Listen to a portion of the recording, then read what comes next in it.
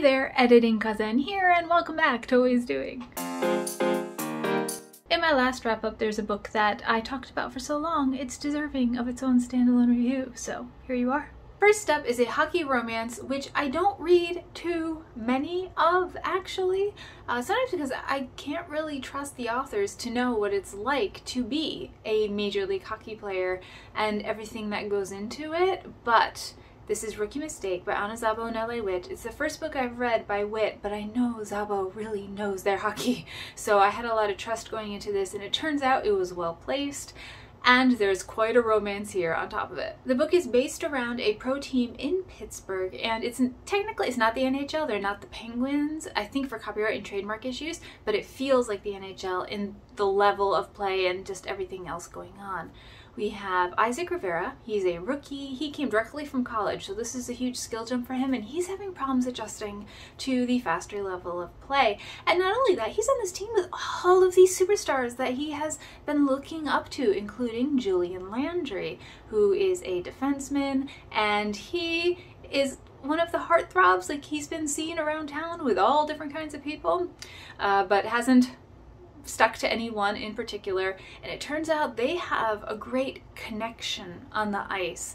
And if you watch hockey, you've seen this sometimes where there's players that can just, it seems like they can read each other's minds, do these no-look passes, set each other up for amazing goals, and these two have that connection on the ice pretty early on, and it turns out they have a connection off the ice too. Thing is though, is that Julian has had some bad relationships in his past, and I will have the content notes down below if you would like to know more, and they are also in the book, which I really appreciate, right in the front. And Isaac, he's not very sexually experienced at all, and that bothers him, and he's worried about being with Landry, who obviously has had sex with lots of people. It's like a well-known fact in the league. He has all kinds of worries about that, and that's where the book starts. Now, this is a long book. It is over 500 pages. I think it fits its pages pretty well. What I think is interesting is that, like, every scene has a purpose. So even in the beginning, like when things are coming together, you understand why all this stuff is there. It builds character, it tells you more about the situation, etc., etc. At the same time, I'm wondering if we needed every single one of those steps. I think maybe one or two could have been jettisoned, and the book would be a little bit tighter and a little bit easier to get through. But it's not even like the book falls into stages. There's a really nice progression, because in the beginning, it's these two coming together, and whether they're like, oh, we're teammates, and going out with somebody on the team, probably not the best idea. What is coach going to think? What is the rest of the team going to think? Do we want to be out to the entire league, or do we just want to keep this more private between us? How do we want to handle this? And all of those kinds of issues and things are closer to the front of the book. And then closer to the end of the book, I'd say maybe the last third, we really get into Julian's, everything that happened to him before in his past relationships and how that's affecting him now, and how he can maybe work through that, because it is a lot. And Landry keeps all that bad stuff that happened to him in his past a secret from Isaac. And normally I don't do secrets so well in romance, but I liked the way it was handled here, and because it's a really big thing. It's not something you tell somebody a few months after you've met them. It's big, and he hasn't even told his best friends all of the details. They just have a really vague idea of what happened and find out more only later. So it makes a lot of sense that he's holding it. Like, I don't blame him. I wouldn't have come out with that so early either. I love that communication is key, not only within the relationship, but in other ways as well, between different players on the team. Isaac has a best friend back home that he'll FaceTime every once in a while, and they have great conversations that I appreciated. And within the relationship, because Landry likes some kink in the bedroom, and Isaac doesn't have much experience, and so he's trying to be like a little bit more dominant for the first time, and a lot of communication has to go into that. I like the way that was done. Julian is from Quebec, and his first language is French, and that's talked about a little bit in the story, and he'll come out and just speak some random French introductions from time to time, and I love that they're not in italics. There's no reason to put foreign languages in italics. You do not speak in italics in a foreign language, you just speak.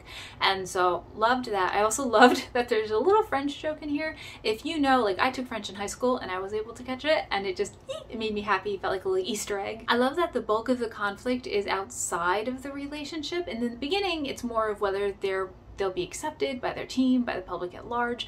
And later it's Julian dealing with all of this stuff that happened in his past, which is quite a lot, and having Isaac there to help him, to support him, to be with him so they can get through it together. And I love that when the love interests are working together for a common goal at the end of something instead of a third act breakup.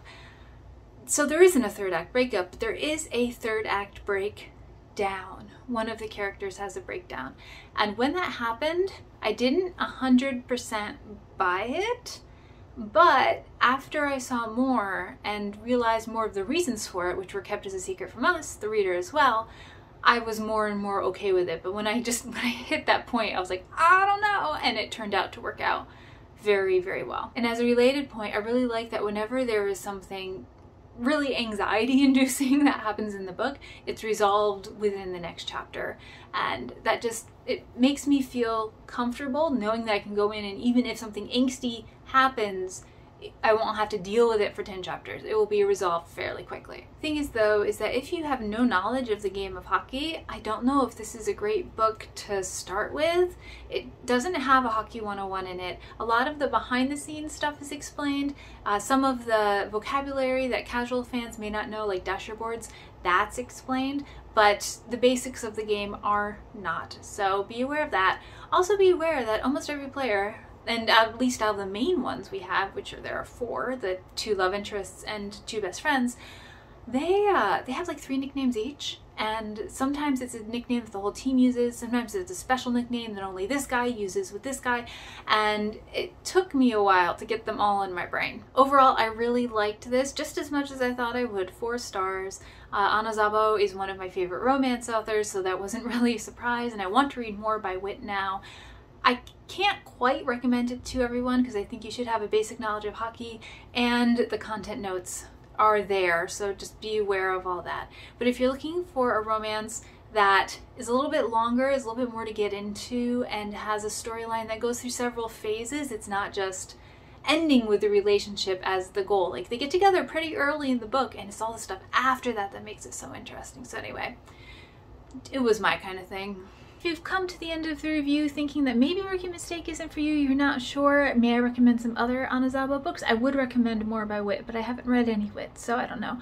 But for Zabo, they have a Twisted Wishes series, which is contemporary first book Syncopation, that is about a queer rock band, and I love this whole series, especially the 3rd book, but the arc of character development is also important. So start with the first, it's also very good, Syncopation.